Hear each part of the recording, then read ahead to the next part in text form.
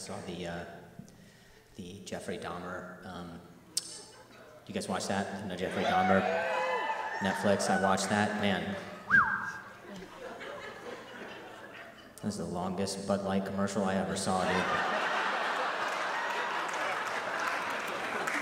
Man, Jeffrey Dahmer. I didn't know anything about him, and yeah, I mean, he was a serial killer and he was a cannibal, but mostly he was an alcoholic. You know, I think if he had just curbed the alcohol issue, all the other stuff wouldn't have happened.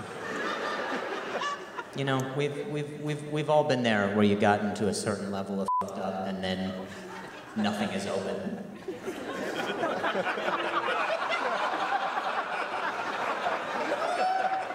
I'm saying, you know how early restaurants in Wisconsin close? That's a trick question. They don't have restaurants in Wisconsin. It's just breweries with bowls of nuts. I'm just saying, after a certain number of drinks, you can't get any food. You start getting a little creative. I think we all have our limits, and I think Jeffrey went way too far with this. Like, my limit is like 4 drinks. I can have like 4 drinks, and then I'm like, I need pizza now. 5 drinks? I'm like, all right, I got a bagel and mayonnaise at home.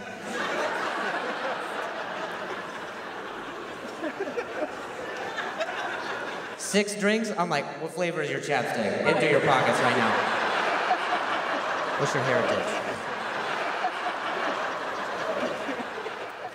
People be like, Drew, that doesn't mean that you can eat people. People aren't food. I'm like, neither is Taco Bell, but that doesn't stop us.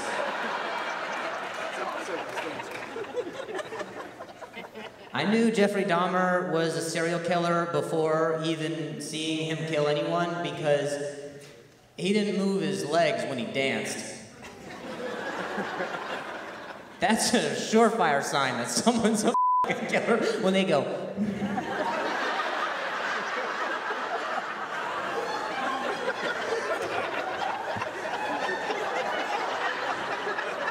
You know, when they're like trying to dodge their reflection.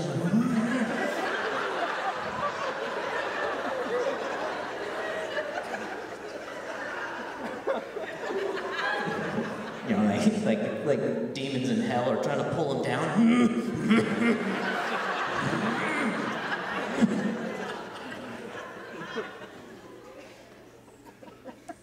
I don't even blame it.